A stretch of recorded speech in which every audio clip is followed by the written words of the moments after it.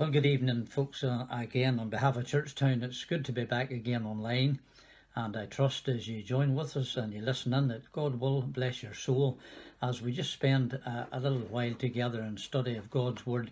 But before we go any further, I just want to commit our time to the Lord in prayer. Let us pray.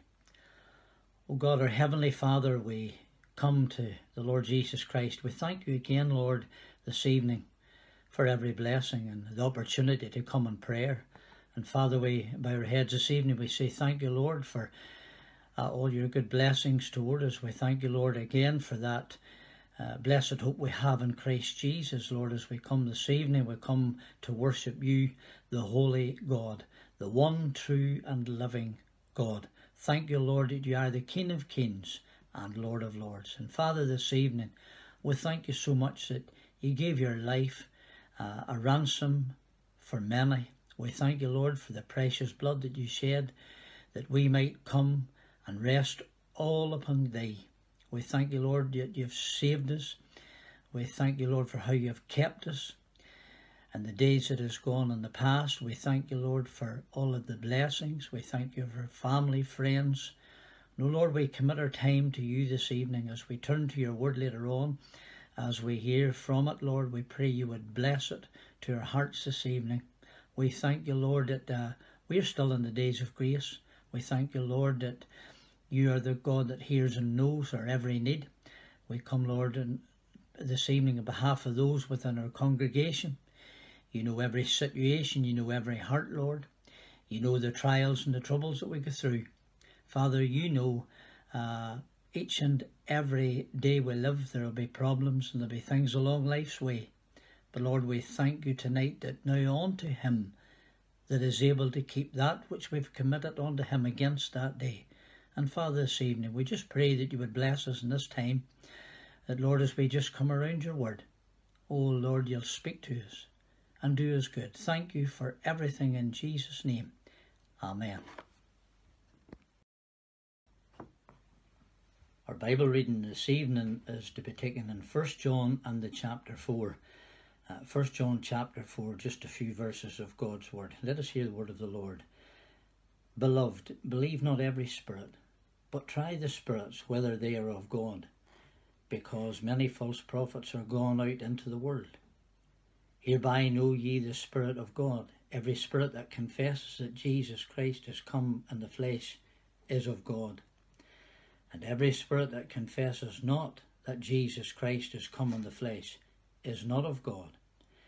And this is that spirit of Antichrist, whereof ye have heard that it should come, and even now already is in the world. Ye are of God, little children, and have overcome them, because greater is he that is in you than he that is in the world. They are of the world, therefore speak they of the world, and the world heareth them. We are of God. He that knoweth God heareth us. He that is not of God heareth us not. Hereby know we the spirit of truth and the spirit of error. Beloved, let us love one another, for love is of God, and every one that loveth is born of God, and knoweth God. He that loveth not knoweth not God, for God is love. In this was manifested the love of God toward us, because that God sent his only begotten Son into the world, that we might live through him. Amen. We know God will bless his word to our hearts this evening. I'm sure many times you and I have heard the phrase, don't believe everything you hear. Or some would say, if you believe everything you hear, you will eat all you see. Really what the apostle is saying here throughout this chapter, and especially the first few verses, is that we're to test the spirits, whether they are of God or whether they're not. Many times if you come into conversation with a person, and you know, they may talk the good talk, they will go to the church, they'll do all the things, they will pray, they will pay to the church, they will say yes, they're a Christian. And you know, whenever you come to having a good in-depth conversation, it won't take very long before you realise whether that person is a Christian, a true born-again Christian. What you'll have to ask is, are you saved? When were you saved? Are you born again? And during the conversation, you will soon know whether that person is of God or if they're not of God.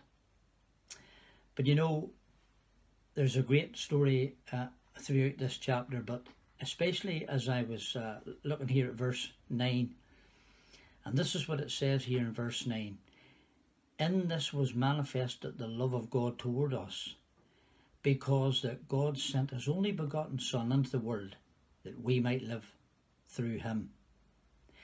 And you know, whenever a man or a woman comes to know the Lord Jesus Christ, and thank God, whenever they're born again, the love of God will set upon their heart. Now, yes, we will feel God many times, but whenever we're born of God, there is that great change in a man or woman's life. Corinthians says, if any man be in Christ, he is a new creature. All things passed away, and behold, all things become new. There is that great love within the Christian, because he loves God, because God first loved us. Not that there was anything in you or I, but because he first loved us. And you know, we think about Christmas, and there'll be many gifts that'll pass through many hands, but here I believe is the greatest gift of all, and it is the gift of God's Son, the Lord Jesus Christ.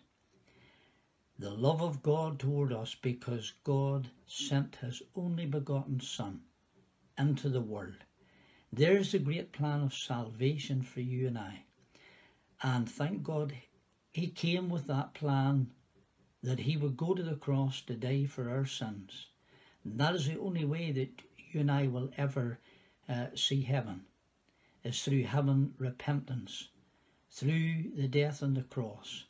And that's why we celebrate Christmas, and that's why he came. And thank God for all those who will just confess their sin, realise that they're lost without the Saviour, for all that will come to him. This is the greatest gift that any man or woman will ever receive. It is the gift of eternal life. I give unto them eternal life. The Bible says they shall never perish. So there's the greatest gift that you and I will ever receive. I wonder, do you know the Lord Jesus Christ as your Saviour? Well, I trust through reading for yourselves in 1 John that you will come to know the Saviour. And thank God, when you do that, this could be the best Christmas you will ever have. I trust that you will just read the chapter for yourselves, and may God bless his word to your heart this evening. Amen. I just want to sing this evening one gospel song, and it's entitled If We Never Meet Again. This song speaks very much about heaven, but also asks the question, if you and I were never to meet again down here below, will we meet in God's heaven? And I trust that you're saved by the grace of God. Enjoy the words as I sing them. If we never meet again.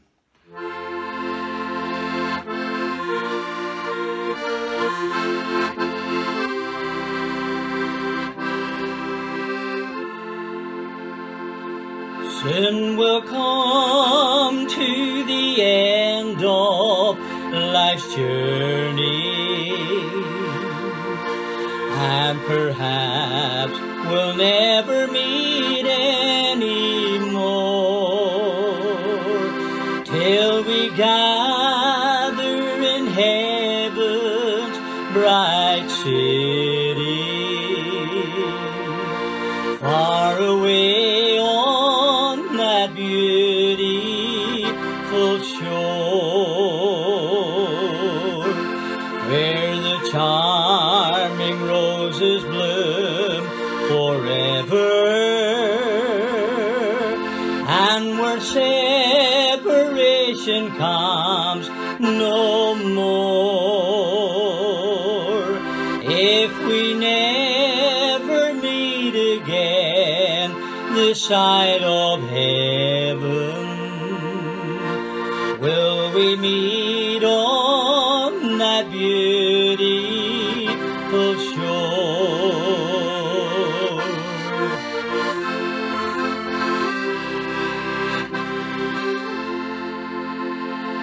Oh, they say we'll be happy in heaven, where no storm clouds ever darken the sky. And they say we shall meet by that river, in that wonderful sweet by and by, where the charming roses bloom forever, and where separation comes no more. If we never meet again this side of heaven, will we meet on the banks of that shore, where the charming roses bloom forever, and where separation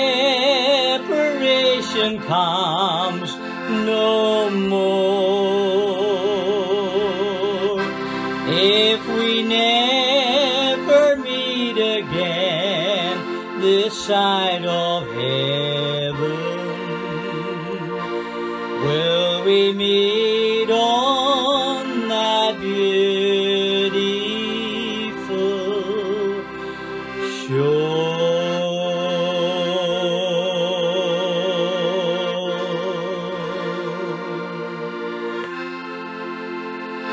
Amen. Let's just bow our heads as we close in prayer. Heavenly Father, we thank you this evening as we have gathered online. We've gathered around your word this evening. Lord, we thank you again for everyone that has listened in. Lord, we thank you again for the precious word of God. We thank you, Lord, it is able to set the soul free from sin. And Father, we thank you this evening as we've just pondered that precious gift of God, that how you came in the fullness of time into this world. And Lord, there you went to the cross of Calvary, and there you died that we might go free. We thank you, Lord, for the great plan of salvation. We thank you, Lord, that today you're still on the throne, that you do hear our every need and our every cry toward thee. So, Father, we pray as we've just took another look at your word and how we ponder over it. Father, would you help those that still are outside of the kingdom, those that are on their way to lost eternity. Lord, we pray this evening that you would, by your Spirit, draw them to the cross. And Father, will you save them? Father, thank you again today just for every blessing. And we pray, Lord, until we meet online again, you would keep us safe. You would tend to our every need. Surround us with that great love of the Lord Jesus Christ. So, Father, thank you today for every blessing. In Jesus' name, amen. Amen.